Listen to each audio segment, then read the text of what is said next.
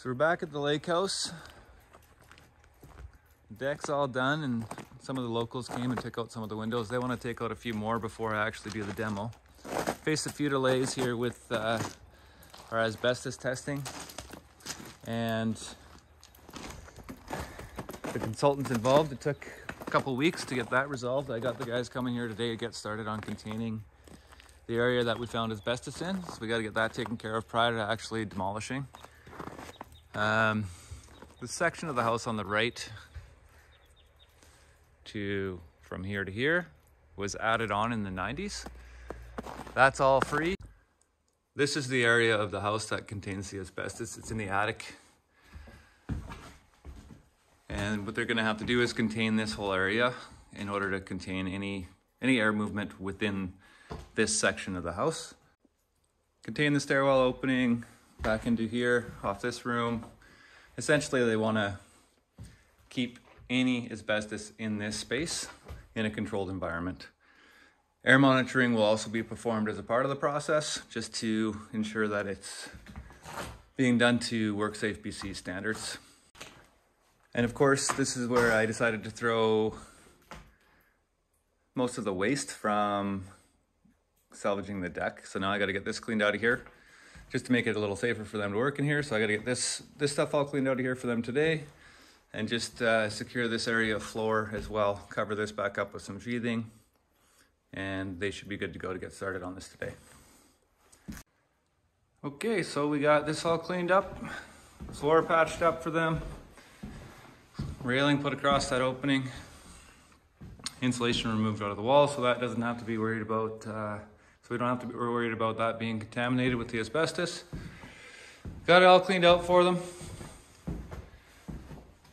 Next time we come in here, we'll be looking at, it'll look like an episode of Breaking Bad, most likely. So back at the lake house, we got our asbestos abatement company here set up to remediate the asbestos that we found in the ceiling. We have, the testing was completed and we found vermiculite in the ceiling, so they're all set up here to get this taken care of over the next few days. Some water for them for their shower. Unfortunately, it's frozen. We got a heater coming this morning as well.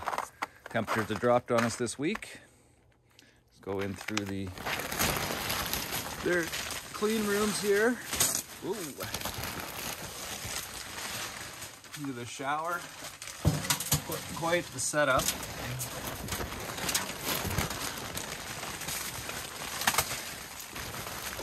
Into the space. And they got this all contained as well. So this is the area that we have to deal with the asbestos, and got it all prepped up, ready to go, and they're gonna get started on the remediation today. This will take 2 to 3 days for this part, and then we have to do air monitoring and obtain a clearance for the building to be asbestos free. And then this room over here is just to store the garbage temporarily until it is deemed to be clean. So once that's all done, they will toss it in the bin outside, and it's got to wait a day or so for our clearance report, and then we can actually get moving and tear it down with this excavator out here.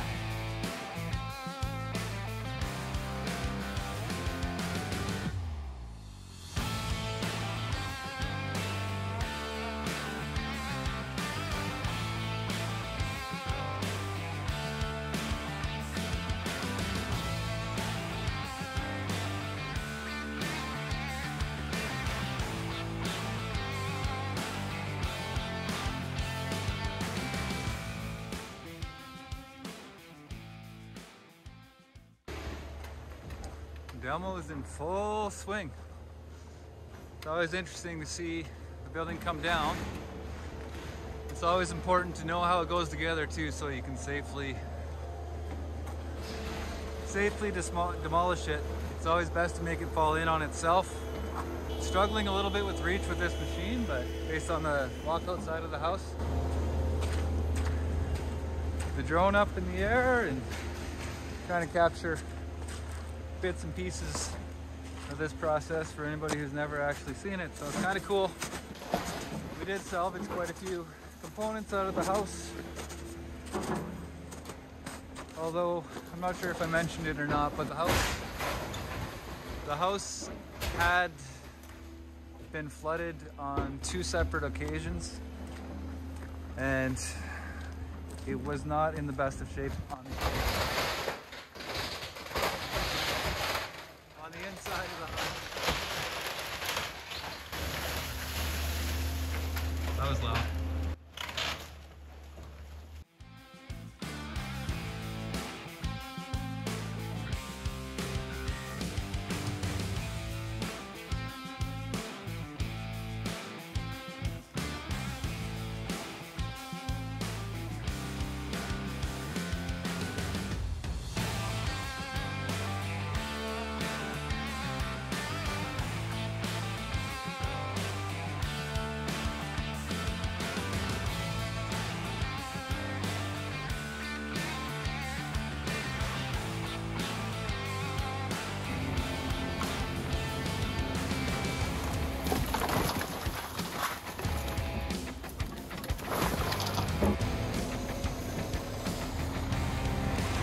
Oh boy.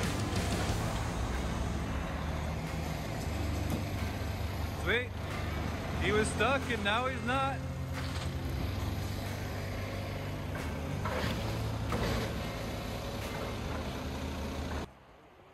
We've got everything mostly cleaned up, just a couple more bucketfuls here and a small trailer load.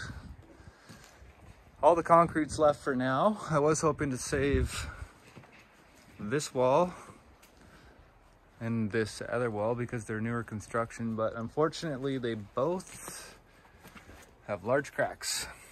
Go straight through. So it's just not worth it to keep these, because the new design of the house, of the new house that's going to be here, is in that same location. So, but unfortunately, for warranty purposes and the cost to potentially fix that later if there's an issue, it's just not the right way to go with this, especially with new home warranty. They won't approve of it either, so it is what it is. We'll take that out as well. Just got to run it past the clients and make sure they're aware of what's happening. But the concrete is going to be recycled, so that's why we're separating it from the rest of the waste from the house.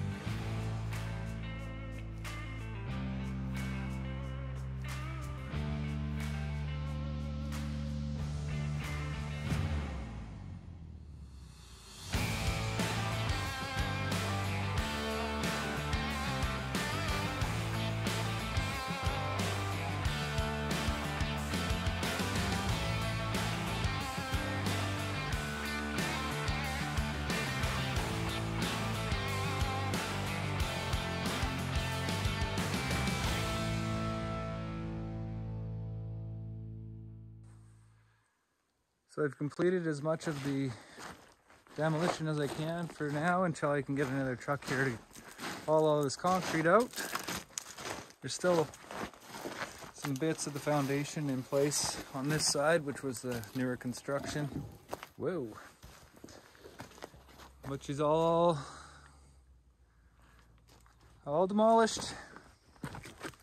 I talked with the owners in regards to not being able to save those couple walls. So we're going to pursue the option of just placing the building a little bit differently on the property now. We might move it a little bit closer towards the waterfront. We got lots of room up front. It'll help us with room for our septic field. Potentially help them with the view. They do have a really nice view here. So all the concrete's gone. Got that all taken away over the weekend.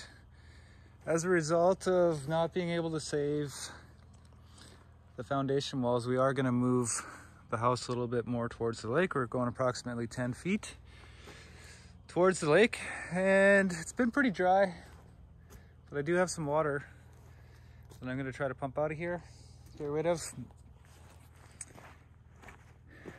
It's not the most ideal conditions to be digging for your footing.